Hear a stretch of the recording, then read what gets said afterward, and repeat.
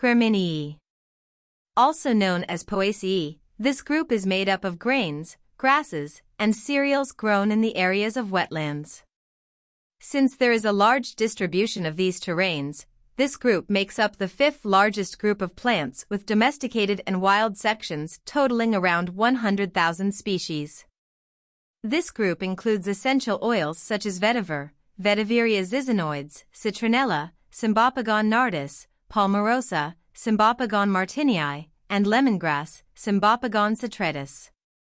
The main benefits of this group include aches and pains, acne, and circulation.